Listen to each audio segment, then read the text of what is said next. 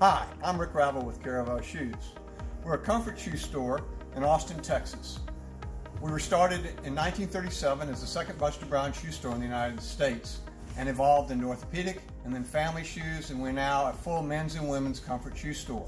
We decided to use an open-to-buy company a few years ago, and we had heard Richie Sainer speak at the National Shoe Retailers Association meetings and also in shoe retailing.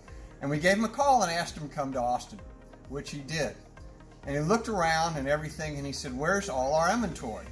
And we said, "What do you mean? This is what we've got." He said, "Most people have shoes in warehouses and in garages." And I said, "That's not our problem. Our problem is that we have a cash flow situation. Management One has given us all the information we need, and we actually use it almost every week or so to update our budgets. That's what's great about this company. They offer us education, and we have a great consultant in Richie, and we've developed a friendship involved. So we're really excited to be with Management One.